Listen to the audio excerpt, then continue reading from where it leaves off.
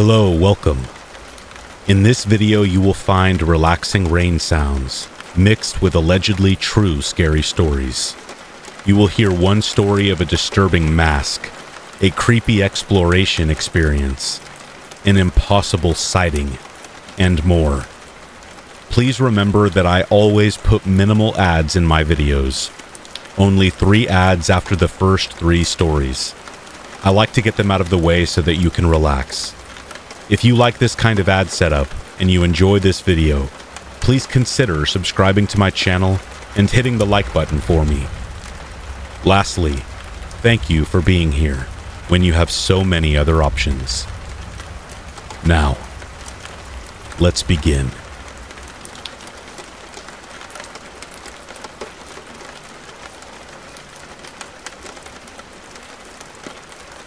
One night out with some friends, I was dared to go inside of a local abandoned house.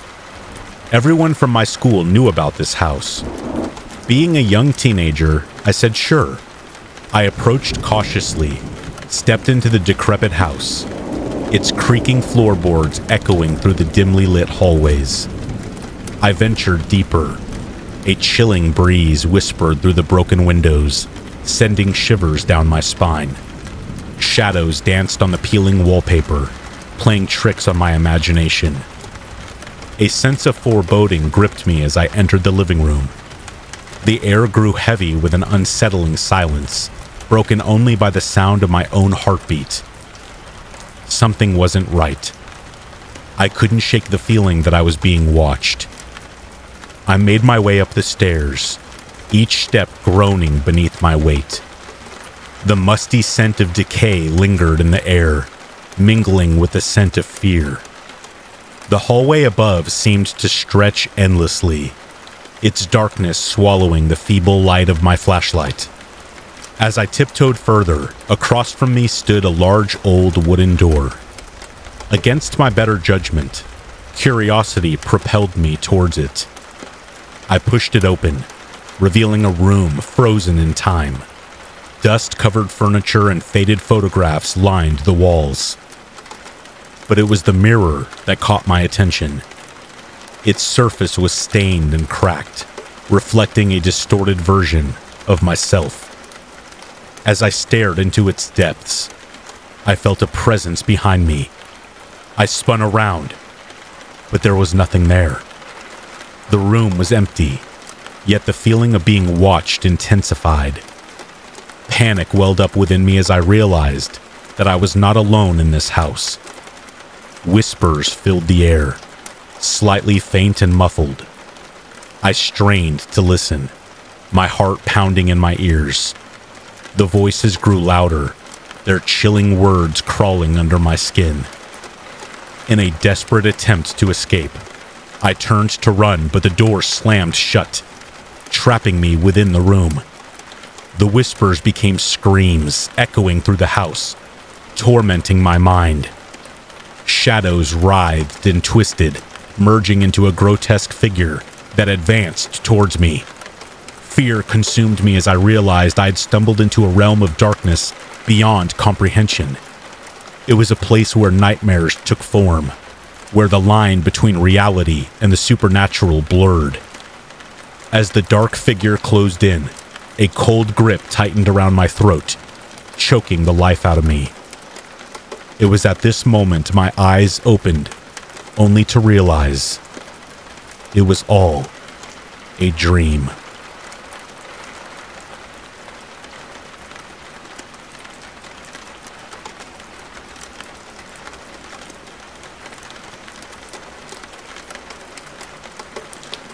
I have been homeless for a while. Not helpless, nor without a home. I won't get into it because it serves no purpose to the story. I sleep under the stars every night, and I do not mind the mist and the overcast weather in the morning. I find it easy to rise. The light is not too overbearing as it breaches my eyelids. There is no heat, nor is there cold. The birds and the frogs and the crickets are the first sounds in the morning. And I find no equal. In the extremity of events since I've chosen this lifestyle, There have been some events that stand out, some more than others. Time is precious, however, and it would be best if I summarized this story now, as quickly and concisely as possible. Sleeping with the elements leads to many different outcomes, I must say. Whether or not I choose to, I wake up every single day at 3:30 in the early morning. This is what I believe is considered the witching hour. For the most part, it is silent and statuesque. There was one time where I awoke face to face with a raccoon, peering back at me. We were both close enough to kiss each other's noses. I jumped up in a flurry, and the raccoon scampered off. Still, it sent me into conniptions. Stories about raccoons are just child's play, as far as I'm concerned. One night, not too long ago, about 3 to 5 weeks ago, I woke up at the witching hour like I typically do, and rolled onto my back to peer into the black web of sky that entangled the stars within it. Harassing the sky, like a trickle of rainwater blemishes the integrity of a window pane. A silver of light bolted across the sky. It was blurry, and it was dim. To look upon it was as if to try to see something behind a wall of dark, black ice. I really didn't get a good look at it because it moved so fast. The dim shooting star molested the carpet of stars amidst it and pierced the night unquestioningly, tearing the beautiful array of cosmos through and through. I peered further into the dark to see the stars and found myself dumbfounded and intrigued and stone still. All was silent, and at this point in time, all was lost. I deemed that there was no more credence to give the occasion, since all that passed had lasted a mere 15 seconds, and no alarms were raised, so to speak. I closed my eyes again, rolled over, and focused on keeping my eyes closed, on breathing, and the position of my body. I am not vulnerable, I told myself with as much confidence as I could muster. After not too long, my body relaxed, my mind submitted, and once again I felt my body giving in to the necessities and allowing me to sleep once again for a few more hours. Then I woke up. Again. It seemed as if no time had passed at all. The air was just as solid. The sounds were silent, muted, morphed into oblivion, and I was the only one awake in this solitary world. I just can't get into my dreams now, or that would take a novel, but I will say this much. After lucid dreaming for a decade and a half, I know the difference. This was no dream. I was most surely awake. Very awake. On edge. Yet it was so serene and tranquil, there was no justification to be askew. As my eyes peered to my left and my right, laying on my side, the most untypical thing happened to me. To this very moment, I will never be able to completely describe it. The best I can do for you is to describe it as thus. Take 2 tubas and have them attempt to hit a middle C, and then have a few more French horns join in, only they are going to octave above, and all of them are slightly out of tune with each other. It was definitely a chord of some sort. The difference being to a human being is, this did not sound brassy. It sounded more metallic, if that makes sense. It was as if the tubas and French horns were not real. More realistically, it was a replication. That's the best way I could describe it. To me, it sounded like the tuba was a middle C, and the French horns were an octave above, and they struggled to linger on this note. At first, I thought something similar to, what is that? Perhaps the folks down the way were having a party, and they wanted to raise the roof with a good song. Bad song to pick. It was just one long, breathing, heavy note that seemingly came from nowhere. But then, at 5 minutes or so, there was silence once again. And then, the notes shifted up half a note up the staff, lingering ever so present, and then faded out again. Odd, I said to myself. I closed my eyes again, delving deep into the idea. I had a vivid imagination. But then it started again. These slow notes. Just 2 notes, wavering in the sky above, like an out-of-tune rusty squeeze box. And loud. Gargantuanly loud. The reverberation was maddening, as it shook the concrete underneath me as I lay there, defenseless. That moment right there, all that happening, there really wasn't much I could do. It didn't make very much sense to me, and I was rather sure I had just been imagining things. After another 10 minutes or so, the attempted melody picked up once again and repeated itself through and through, while I just lay there thinking to myself, man, what is that? The strange melody from the Milky Way disappeared as discreetly as it had appeared, and there was no more. I had never heard it before, and I certainly have not heard it since. I haven't the slightest clue what that song from the sky may have been. It lasted no more than 20 minutes, and nothing worth writing home about happened. Being slightly out of the ordinary, however, it had my mind wandering and wondering and confused and convoluted about what had exactly transpired out on the misty night as I laid alone upon the grass.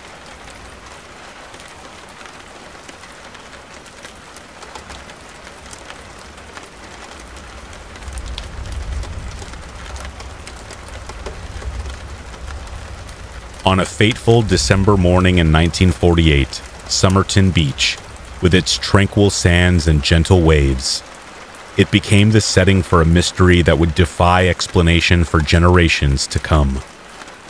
The sun was just beginning to break over the horizon when a passerby stumbled upon a man's lifeless body. He was impeccably dressed in a well-tailored suit and tie, giving the appearance of a man of refinement. However, upon closer inspection, it became evident that this was no ordinary discovery. It marked the beginning of an extraordinary enigma. The man's attire bore a peculiar characteristic. All labels had been surgically removed, leaving no clue to his identity. His footwear was of the finest quality, devoid of scuffs or signs of wear. Even more perplexing was the presence of an unlit cigarette hanging behind his ear, as if he had been interrupted mid-smoke. The arrival of authorities at the scene led to an examination that would confound even the most seasoned investigators. The autopsy conducted on the unidentified man revealed no traces of violence, poison, or any obvious cause of death. His pupils were curiously constricted, hinting at the possibility of poison ingestion, yet no poison could be detected in his system. His overall physical condition appeared to be robust, adding a layer of mystique to the baffling case.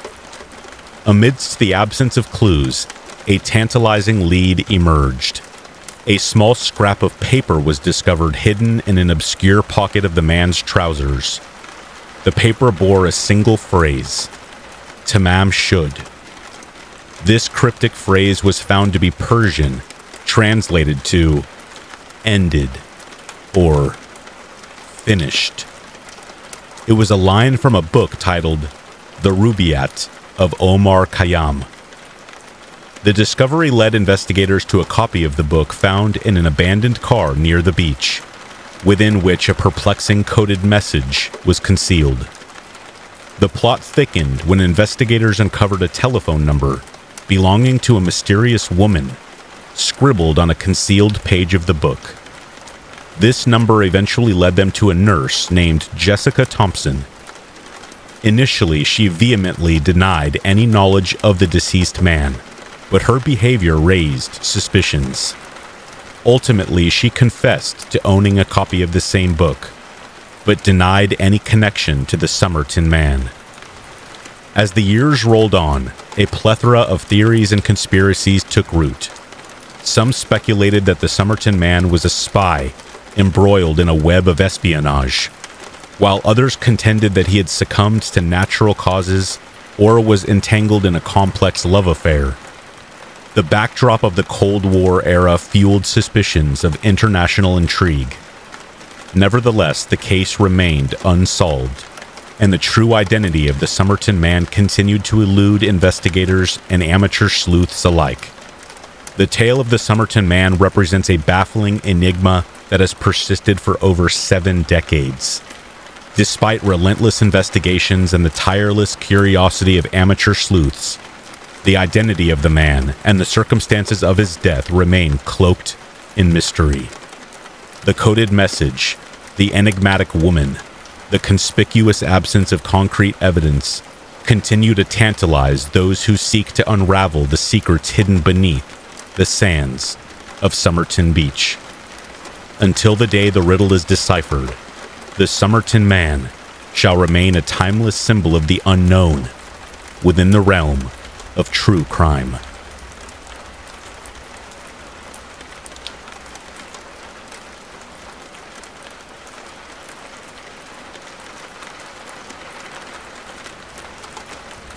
This story isn't really scary so much as it is weird.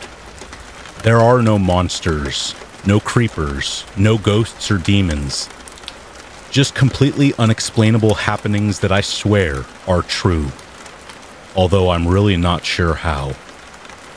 My wife and I recently had a child and decided to move somewhere with a little more opportunity for our family. There are 4 of us now. Myself, my wife, her son, my stepson, and our newborn son. My stepson just recently turned 11 and was a little apprehensive at first, but quickly settled into his new surroundings. I had come up 2 months prior to find adequate housing for the 4 of us and get a job that would support the move. I stayed on one of my old friend's couches, and he was kind enough to let me stay as long as I needed to get established here. The real estate market being what it is in Ontario, it was extremely challenging and nerve-wracking, but at the last minute, right when I needed things to happen, I found a place. Once our newborn son was born and my wife was ready to travel, we quickly moved my family into the small upper-level apartment I found for us in a small neighborhood of the city that we now call home. It's small, but it's clean, and it's enough for us to get started in a new town. The apartment has access to the front door and a private entrance in the back that leads out to a long deck along the back of the duplex. The neighborhood we live in is a quiet residential area wedged between a major roadway and a set of industrial railroad tracks that mark the start of an industrial area. A short walk down the road, past a concrete yard and an impound lot, is another main road with a Walmart and a grocery store just around the corner. I really lucked out with the job, too. The timing was great, and the money I make now comfortably covers everything we need. I have to ride share to get there, but that's not really a problem in the area we live. It's a 25-minute walk in one direction down Queenston Street to the downtown bus station where my rideshare picks me up. I don't mind the walking either. I'm the kind of person who will just daydream and tune out. I really love just walking and thinking, and I make it a sort of ritual every morning to make that walk, grab a drink, and really wake up before I get to work. I went to college here, so I'm pretty familiar with the area, and it's really easy to just tune out and end up where I'm going without much thought. We don't drive, so once a week, one of us will walk up to the grocery store plaza and do all of our shopping. One day, about a month after we moved in, my wife and stepson went out to run some quick errands in the early afternoon, while I stayed home with the baby and did some cleaning. The trip there and back usually takes about an hour with shopping, and I like to play this game where I try to do as much tidying as possible before they come home if I stay behind. About 20 minutes later, I was in the middle of doing some dishes when the front door opened, and the unmistakable shuffle of my family came up the stairs. Surprised that they were back so early, I assumed they must have turned around. Maybe she forgot her wallet or something. But when she got to the top of the stairs, she met me with an even more confused look on her face. I was about to ask why they turned around and if they had forgotten something, and my stepson came up the stairs with a few arms full of grocery bags. "Sorry it took us so long. We were on our way back, and we just weren't sure what happened." "What do you mean? You've only been gone 20 minutes at most," I pointed out, and looked at my phone to confirm. This is when it got a little weird, and I noticed that they both seemed a little bewildered. So I asked what was the matter, and this is what they told me. They both swear up and down that when they were walking home from the grocery store, they got to the railway line that borders the start of the neighborhood, and according to them, the whole road just started over again. They both clearly remember walking down the majority of our road through the long section of the industrial area. And then in the blink of an eye, they were back at the busy road they turned off. Under any other circumstance, I might think maybe it was just them not really paying attention, but they both tuned out and didn't realize that they hadn't yet gotten to the tracks. But I did find it a little odd that they were back in 20 minutes with groceries when the trip takes about an hour, and by their accounts, it took them longer than that. At any rate, we just filed it under strange and got on with life pretty quickly. It was just weird. A couple of weeks later, I was walking to the convenience store around the corner one night on my day off, and when I was walking back from the store, it only took me 2 minutes. This is hard to describe, but not only do I have zero memory of the space in between the convenience store and the turnoff onto my road, but I remember vividly getting to the store completely. I did a double take when I got onto my road, and it was as if the buildings between the intersection and the store were just sort of deleted. They simply were not there. I must be going insane, I thought to myself. I turned around once again, not even a blink, and the street corner was back to normal. What is going on? A little shaken and extremely confused, I quickly got back down the street and back to my place. When I got home, I was met with the same confused look that I had a few weeks prior, and my wife peeked her head out the door and down the stairs. "Did you forget something?" What is happening here?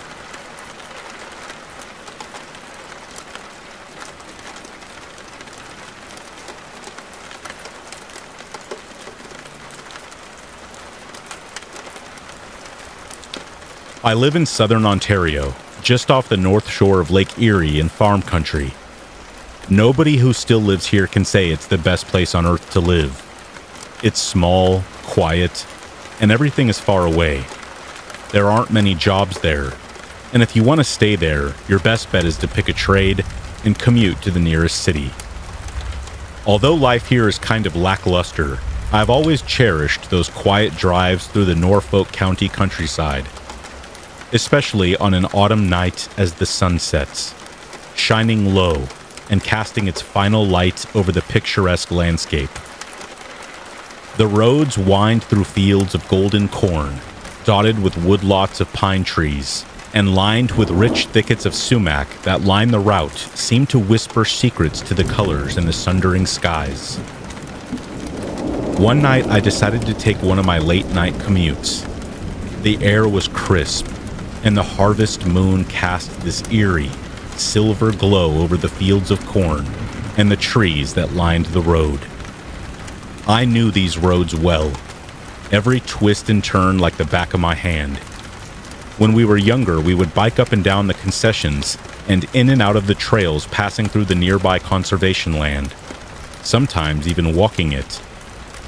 We would often lock our bikes up to the trees alongside the road and hike into the forest and walk among the trees, trudging through thickets of brush and burdock, only to come out covered in burrs and mud. You could spend all day and night out there without a worry. There are no predators here aside from the odd coyote, and they aren't likely to come near you in groups. We have lots of animals, sure. Foxes, badgers, lynx, possum, but nothing big. Nothing that is very likely to pose a threat walking out in the woods. In fact, out here, you are far more likely to be mistaken for a deer by a hunter than you are to be attacked by an animal. We have no bears, no wolves, the odd mention of cougars, but these accounts are rare and heavily contested, or given little thought. Even then, you would never see one, even if they were here. On one particular night, I found myself with downtime. I had the next 4 days off, and I had just settled into a house to myself. My brother had moved away to Toronto a couple of months earlier, and my parents were away for the weekend. My plans for this weekend were to have no plans. I was just going to chill on my own, buy a bunch of snacks, and bask in the cool darkness of the basement and play Diablo. I had everything I needed at home, but I had elected to make a snack run and get some chips, pop, and maybe some ice cream from the grocery store in town. We lived out in the country, north of a small hamlet called Vanessa. The nearest grocery store was in Waterford, south of us by a few minutes' drive. It's a nice drive into town if you take the back roads, and that was my plan. The roads were thick on either side with a tall, ancient canopy of trees, light breaking through the tops of the trees to illuminate the road in golden-stained glass, layers of green fading into the deep shadows of the canopy. The lowering light of the sun at this time shows just how immense these particular woods are. A never-ending sprawl of fallen leaves and mud lined with fiddlehead ferns and skunk cabbage fenced in by the trees along the roadside. On my way back from the grocery store, as I was heading down one of the more remote stretches of road, something in the distance caught my eye. At first, I thought it was just a trick of the light. It seemed to race along behind me in the trees as I drove down the forested road. Upon further inspection, it seemed to be running on all fours, and it was starting to catch up to me. It moved with a sort of unsettling grace, as if it were on the hunt. As it got closer, my heart started to race as it began to overtake me. As it jumped out in front of me, I slammed on the brakes and sent myself forward in my seat. Looking up, it was about 10 feet away from me, upright in the middle of the now moonlit road. There was no denying it. I was looking at a creature that should have only existed in stories. This thing was massive, hulking, and covered in matted fur. I couldn't believe what I was seeing. My eyes locked onto this creature. It seemed so out of place in our world. It looked like a big black dog, but it was upright on its hind legs like a dog, and had wide paws with opposable thumbs. They looked more like a human hand with long, sharp claws. Gray like an elephant's hide, covered with fur among massive forearms. At first glance, it looked a little like a primate, were it not for a wiry canine tail and a snarling snout laden with countless sharp, wolfish teeth. It stared with a bloodthirsty ferocity I have never encountered in my life up to this point, and never again since then, and gave a deep, booming growl that overtook all sound in the now still-standing wilderness along the silent country road. I didn't even perceive the music that I had on at the time. Nothing really registered aside from the horror I was witnessing ahead of me on the road. The moonlight revealed its eyes, which glowed with an unnatural amber light. It had a snout full of sharp, glistening teeth. Fear surged through me, but I could not tear my gaze away. The world felt suspended in that moment, like everything else had disappeared. And then, the impossible happened. The creature turned its head to look at me. Our eyes met, and a wave of terror washed over me, primal and raw. I was sure I was done for, that this thing was going to leap at me. Every bone in my body was frozen as time and space stood still. My blood froze as I awaited what was sure to be my doom. I was locked in place. I know what you're thinking. You're in a car. Why didn't you just hit the gas? But I just couldn't will my foot into action. There are 3 human reactions to exterior threats: fight, flight, and freeze. And I guess in that moment my body chose to freeze. But then the unmistakable flash of high beams from a distant truck, now speeding towards us, broke the tension, and the thing reacted, lifting its snout up in the air and sniffing as it turned to see the oncoming truck. As suddenly as it had appeared, the creature turned away and bounded off into the night, vanishing into the shadows of the trees. I could not believe my luck. Awestruck, and still shaken up by what I had just seen, I sat there in the road, still struggling to come back to reality. As the truck approached, it slowed to a stop before it passed me, and the driver got out, apparently thinking something was the matter, as I was parked in the middle of a concession at this point, just sitting there. Hey, kid, are you all right?" The man shouted out from just outside of his driver's side door. I jerked up and nodded at him. I tried to pull myself together as he walked up to my window, and I rolled it down and looked out to him. "You good? Should you be driving?" The man clearly thought I was drunk, or maybe too stoned, and couldn't drive. I mean, I don't blame him. What am I supposed to say? I just saw a werewolf? I told him I was fine, and that yes, I could drive. I quickly made it up that my engine had stalled, and I just got in after fixing it, and he nodded and got back in his truck, heading on his way down the road and out of sight. As soon as I got in, I tried my best to shake it off, quickly get my head together, and I slammed my foot on the gas pedal, putting as much distance between me and that terrifying encounter as I could. I drove back home that night, shaken to my core. I couldn't stop thinking about what I had seen. Norfolk County had always been a place of beauty and tranquility for me. But that night, I had come face to face with something I have since never been able to come to terms with. Something straight out of some German fairy tale from Grimm. When I got home, I hit the desk straight away and started looking up anything I could find that even remotely described what I saw. The closest thing I could find was a reference to something called the loup-garou, or werewolf, of Quebec City. But I couldn't find anything about anything of the sort in Ontario. I still can't explain what happened that night, and even now, most people don't believe me. But for me, the memory of that encounter with whatever was stalking cars in the middle of the country will always be etched in my mind.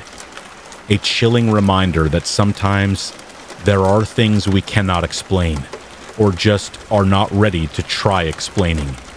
That there is more to this world than perhaps we know, and that maybe, just maybe, something, maybe even someone, is lurking out in the woods of Ontario that for better or for worse, we will never discover.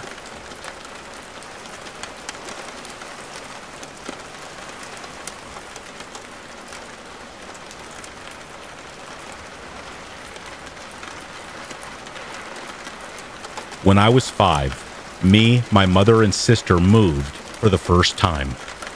My mother had divorced my father and decided to live someplace nicer, as she called it. After a 30-minute drive, we ended up in another town. We got settled in the house and started adjusting to our new life. The first weird thing I noticed in the house was the energy. There was just this off feeling to it, like something would be watching your every move. I would always quickly run upstairs when I would get ready for bed in order to not feel too scared before I would sleep. After a few weeks, at the bottom of the wall, there was this weird face painted. It was no bigger than 1.5 inches, but it looked really off. The next day I told my mother, and she said she had no idea where it was coming from. Even my stepdad didn't know, but no one ever dared to remove it. A few months later, me and my sister had our second encounter. We were laying in bed in our shared room while we were both trying to get rest. In the distance, we heard some weird sounds. My sister, being the curious one, went up to the door and opened it slightly. The noise had gotten louder as she stood there, listening. Eventually, she closed the door as she turned to my bed. "There's a toy in the attic going off," she said. My sister was not scared easily, but I could tell she was getting nervous. We eventually saw the light turn on and heard our mother come upstairs. She went to the attic and the sound stopped. My sister laid back in bed and our mother actually got angry with us, assuming that we had gotten out of bed and secretly continued playing. The third encounter I experienced was by myself. I was laying in bed as it was a school night, and because my sister was older, she had the privilege to go to bed later. My room had been really cold, despite the thick comforter and blanket I had draped over my body. I remember being in a light sleep before my eyes shot open. I had felt something hold my left hand softly, but my left side was the wall side, meaning no one could have been there. There was also no toys or stuffed animals that I could blame. I stayed up until my sister got upstairs to go to sleep. The energy in the house seemed to have shifted the last years of our stay. Our usual nice and funny stepfather had changed into an angry, narcissistic man, doing everything to make our lives miserable. And our neighbor, who loved kids and was always happy, started to become creepy, staring out the window whenever we would play outside. She started complaining about us being too loud, while we never slammed any doors or screamed inside the house. She even tried to attack my mother once with a broom. Our mother was less happy as well. Eventually, it all became too much, and my mother and stepfather broke up. We started living somewhere else, and everything seemed to instantly become better. We were happier, and there were no weird, unexplainable things happening. When I went to high school, I started becoming best friends with this girl. I knew her from my childhood because we actually lived in the same street. She lived 8 houses down, but I never actually played with her at home when I was younger. When we were in high school, though, we started hanging outside and inside. She was home alone often, living with a teen brother and a little sister, and her mother. Her mother had 2 jobs, so she was barely home when we got out of school. When we grew closer, we started opening up about our pasts. She admitted that her father was a narc, an alcoholic, and had anger issues. He came by their house every once in a while to bring home her youngest sister from school. Then he would eat with them and leave when her mother would come home. My friend also started opening up by the weird things that were happening in her house. Eventually, she also told me that this wasn't the first house that they had had these experiences. Before me and my family moved there, my best friend had lived somewhere else, about 5 minutes from their current place. She told me that there was an off vibe in the house, and her mother actually invited a medium to look at it. My friend told me that when the medium arrived, she stepped in the hallway and had all the color drained from her face. She refused to go further in the house and left. After some digging, They had actually found out that there used to be a farm where the houses were standing, and there had been an accident. Children were supposedly playing on the land, and the farmer had not noticed them in time, running them over with the agriculture equipment. I honestly was freaked out by this, but nothing ever happened to me in that house, so I didn't refrain myself from coming there. Wrong decision. The day this following situation all went down started calmly. Me and my friend had actually gotten out of school early, so we decided to go to her house and watch American Horror Story upstairs. We got into the house and locked the doors behind us, heading into the living room where we hung out and ate something, listening to the radio. When we were ready, we went upstairs, putting on the show. After about 2 episodes, we heard the radio being turned up from downstairs. We both looked at each other, completely terrified. We were basically trapped upstairs, as there was no safe way down from the house. My friend tried to convince me and herself that it was probably just her father trying to scare us. However, the music had not gotten turned down. I grabbed a blow dryer and made my way towards the hallway. My friend followed with a coat rack hanger. We slowly went downstairs, and I remember I was sweating bollocks. When we were almost down the stairs, I stopped in my tracks. Till this day, I don't know why. My body just would not move, like an instinct. After about 10 seconds, the downstairs hallway door was thrown closed. We both stood there in shock, not knowing what to do. My friend had forgotten her key in the living room, so we couldn't go through the front door. All of a sudden, an anger came washing over me. What the heck does this thing think it is? I thought as the rage built up inside me. I stormed down the stairs, throwing open the door. The music from the radio was so loud, it rang in my ears. When I was almost at the radio, I couldn't even hear the music anymore. As the adrenaline was beeping in my ears, the world around me was spinning, almost like I had to physically fight whatever was doing this to us. I turned off the radio, and there was a deafening sound of silence. My friend had chased behind me, looking at me with big eyes. After a moment, I felt like I could breathe again. We were both standing frozen in our spots, and eventually I told my best friend to check the doors. She nodded, hurrying to the front door, as I hurried to the back. They were both locked. Her key was still sitting on the dining room table where she left it. My friend then quickly hurried upstairs, checking if her brother was there. He wasn't. We went upstairs to grab our stuff and then stayed downstairs, trying to calm down from the situation. My friend texted me later on saying her father and her brother had gotten home an hour later, both not knowing what she was talking about.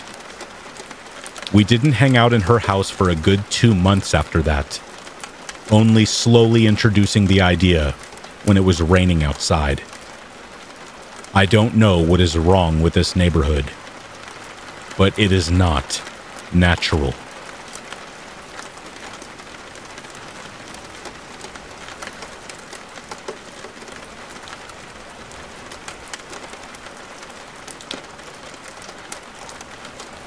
In the picturesque landscape of the Sierra Nevada mountains, the Ketty Resort stood as an oasis of tranquility.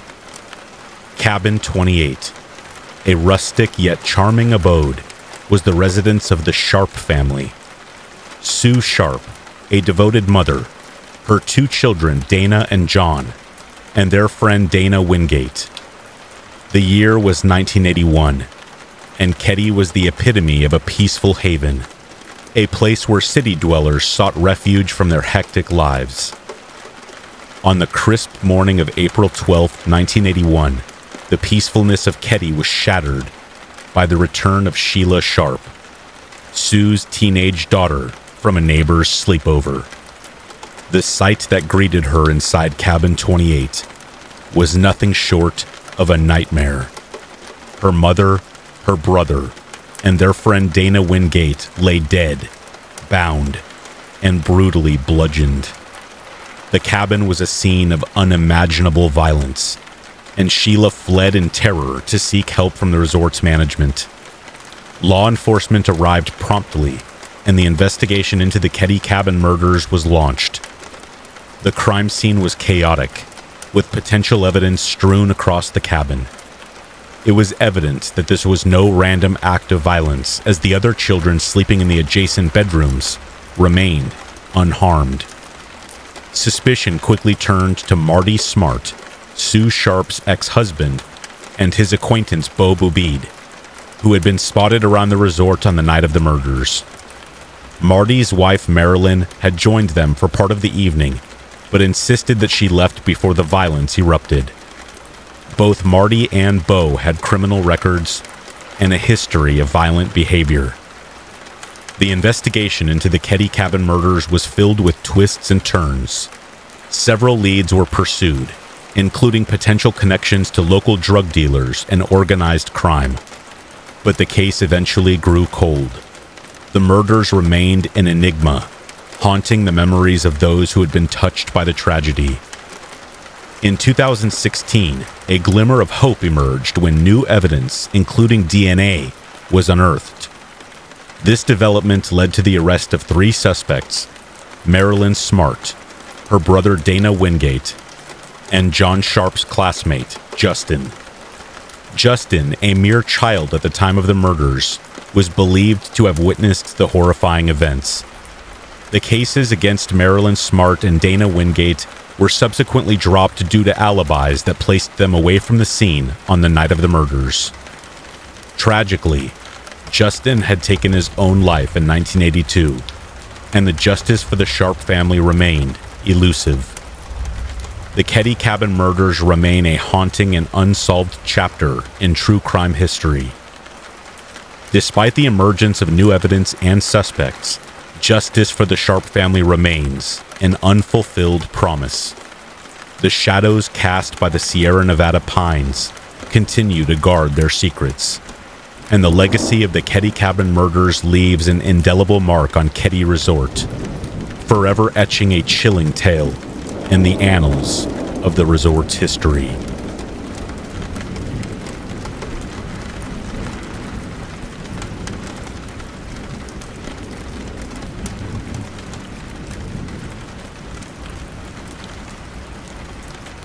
I have always had a morbid curiosity, from true crime podcasts to documentaries to books, and spending hours online looking up killers, both infamous and obscure. In fact, when I was in the 5th grade, my parents had to come in and talk to the teacher when I told the class about the body farms the FBI uses to teach future agents to identify how long corpses have been dead for. I devoured this kind of stuff and still do, but it wasn't until I met Matt, my roommate at college, that this hobby was taken up a notch. Like me, Matt was into the same things, only his parents were rich and gave him enough money so that he could go on what he called death tours, where he could go see where murderers lived, where they worked, and even to the sites of their grisly murders. And since I was his friend and into the same things as he was, he would pay for my ticket and bring me along. The first place we went was where H.H. Holmes' murder castle once stood. Since it was no longer there, we both thought this was a bit of a letdown. A shame, too, because he was my favorite serial killer. Lots of people look at me odd for claiming I have a favorite serial killer, or when I explain that I love true crime and all its gory details. It's not like I am dangerous or anything. I just want to know how someone could go ahead and actually kill someone. Everyone has thought about it, but to actually go ahead and do it is, well, that's what I find fascinating.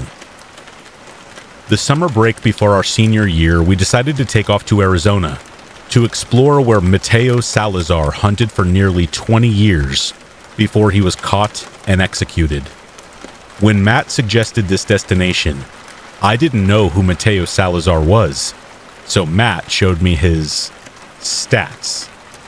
all the people that he killed, how long he was active, etc. His crimes were so gruesome that I was surprised that I had never heard of him. He would abduct people, give them strange tattoos before skinning them alive, and then kill them. No one knows why he skinned people he forced tattoos on, but it's suspected that it was part of a strange and twisted religious ritual.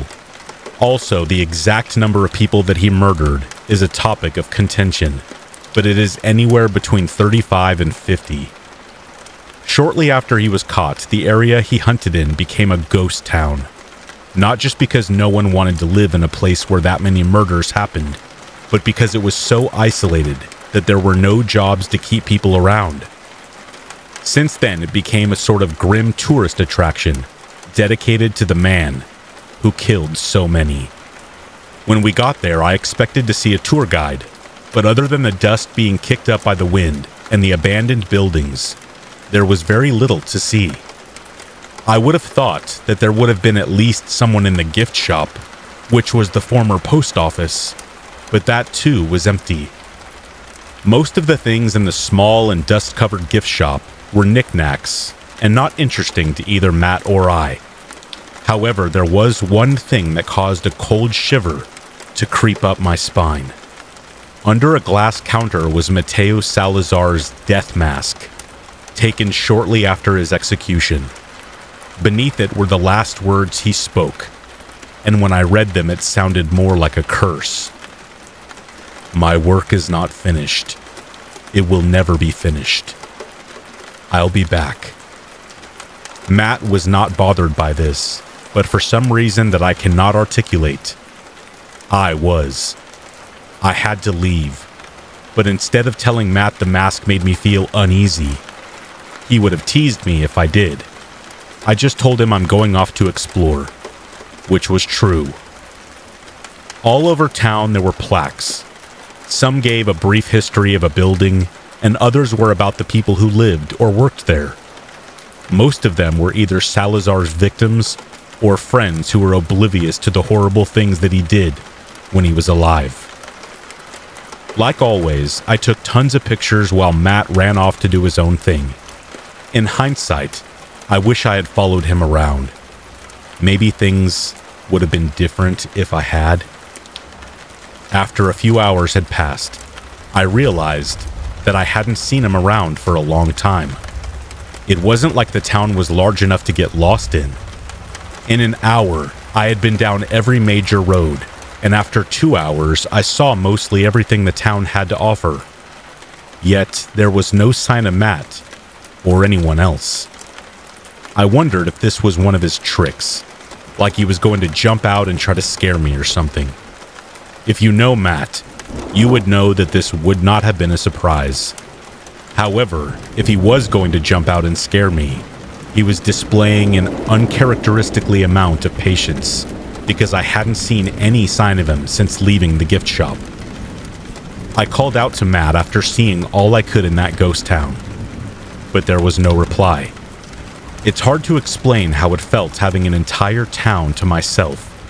The best word I can come up with is eerie, but that falls short.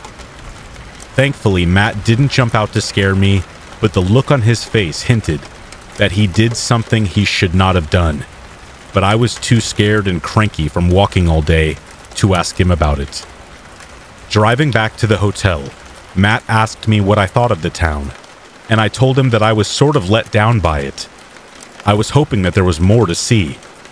At least a tour guide that could have told us what the internet couldn't. I assumed that Matt wouldn't have been disappointed with my opinion, but it didn't bother him. After a long moment, I turned to look at him and saw a smile that did little to hide some mischievous deed.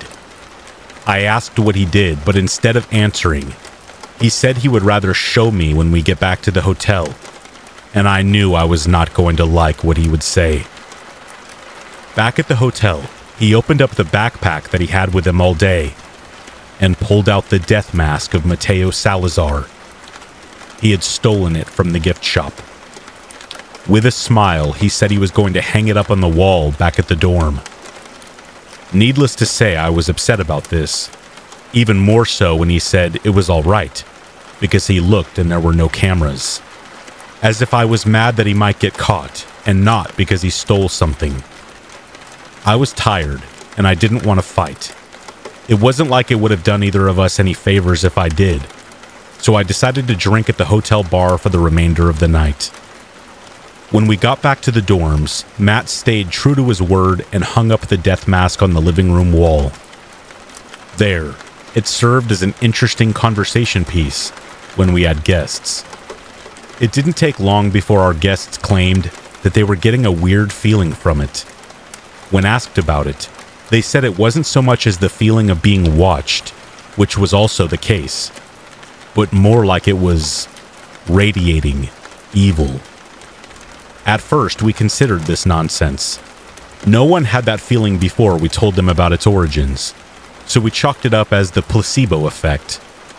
In truth, though, sometimes it gave me the creeps. I, too, would get the feeling of someone watching me when I was alone. In the weeks that followed, I would be doing something for class, reading a book or researching something online, and in the corner of my eye, I could have sworn that its eyes were open. However, every time I looked, its eyes were shut. I told myself it was the trick of the light, my imagination, or that I should take it easy with the edibles. However, none of that explained how Matt's behavior changed. He started missing classes. He stayed out all night and hardly spoke to me. I should have done something, but at the time, the only thing I could think of was talking to his parents. Sometimes, when he thought I was asleep in my room, I could hear Matt talking to himself. One night, I spied on him and discovered that he was actually talking to the death mask. I needed a break from this and decided to go to a party. I didn't go with Matt, not because of how much he changed, but because parties were never his scene. So I was a little surprised to see him standing in the corner, looking at everyone at the party.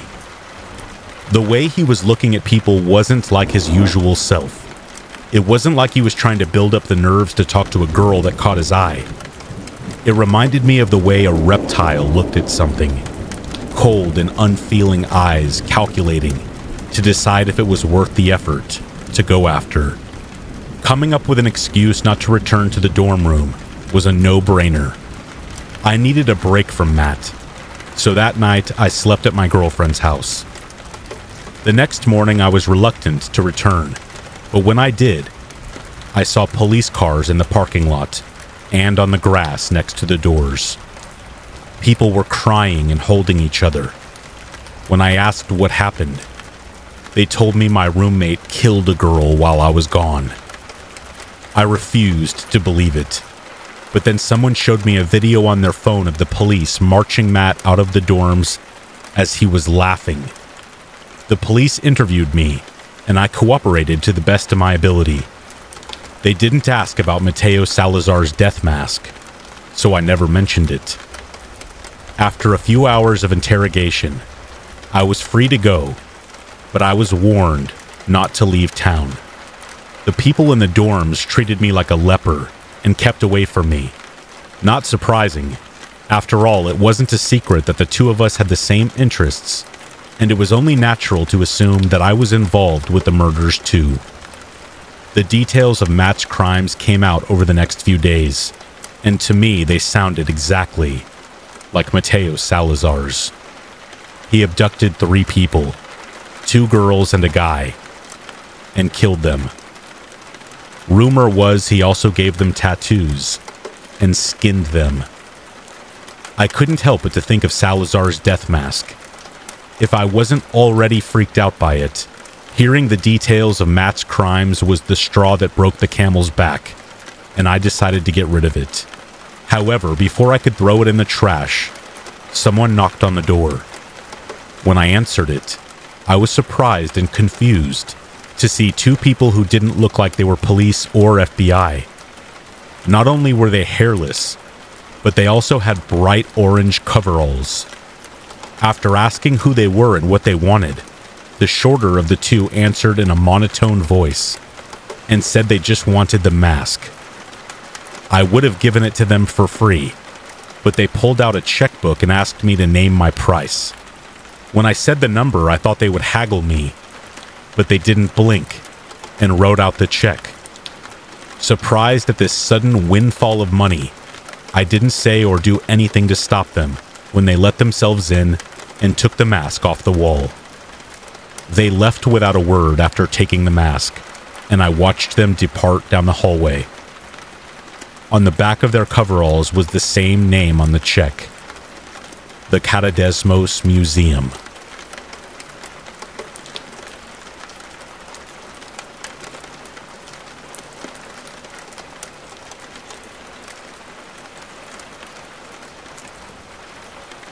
Okay, so what I'm about to tell you is completely true. About 7 years ago, both me and my girlfriend were on the run together. We had both gotten in trouble and decided to catch a Greyhound from North Carolina to Missouri to stay with some friends. To make a long story shorter, we ended up in Springfield, Missouri, and rented a house with a buddy of mine named Stoney. The house we moved into ended up being a very creepy place. Me and my girlfriend could both feel something wrong about it, and we told Stoney that we thought it might be haunted.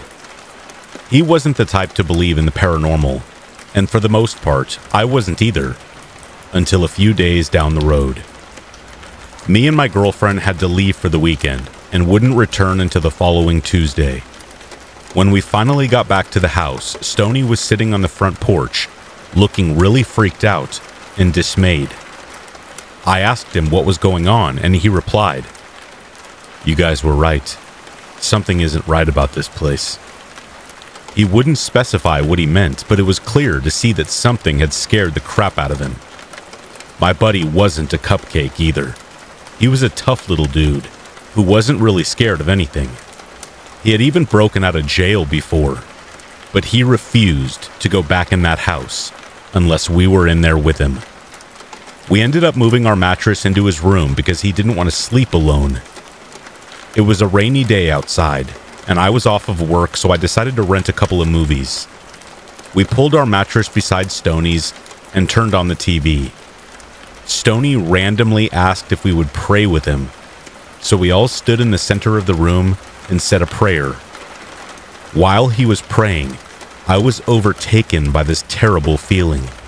It almost felt like we were upsetting something by praying.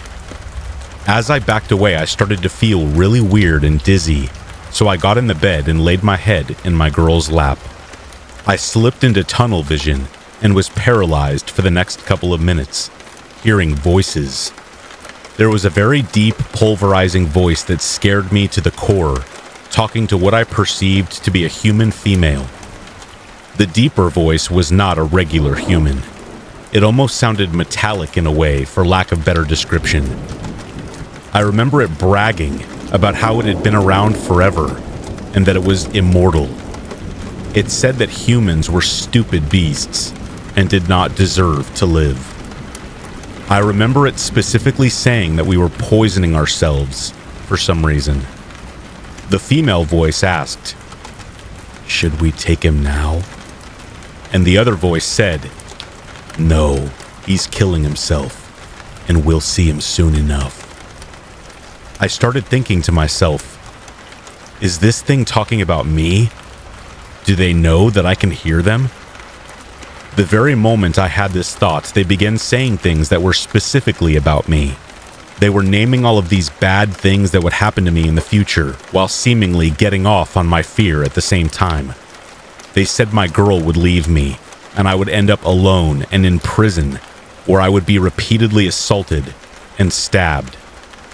The way they were laughing about these things was truly evil and disturbing. They were literally getting off on my fear. It was a bloodthirsty evil that I can't even put into words. For the 2 to 3 minutes this was going on, I couldn't move a muscle. I wanted to get my girl's attention, but I could not move my finger to even scratch her leg. Then, all of a sudden, the voices stopped and I could move again. As soon as my girl saw my face, she could tell something was terribly wrong. For the next week, I was shook up and ended up spending a lot of time on the porch with Stony until we all moved out of that house. Before you judge me, just know that I wasn't on anything. I have never suffered from any kind of mental illness, and I have never heard voices before or after that day. People try to tell me it was sleep paralysis, but I never closed my eyes or dozed off at any point in time. Regardless of what anyone may think, I know that what I heard that day was demons. I want people to know that true evil is real, and not just an imaginary thing that we humans use to blame all of our flaws on. I use this day to remind me that true evil exists, and to keep me in check and on the right path. When I remember the reality of what happened and the sound of that voice, it still shakes me. I hope that none of you guys ever have to encounter what I did that day. Just take my word for it.